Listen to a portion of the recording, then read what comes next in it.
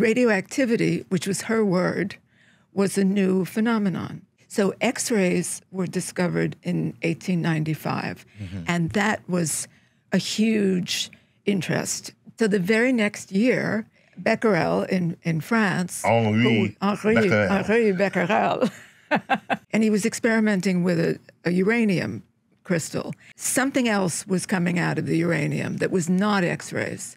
Madame Curie, now looking for a thesis topic, thought, that'll be good for me because it's interesting. So she started testing all the elements. And then she was testing some uranium ore and got a reading that was far higher than either uranium or thorium. Ooh.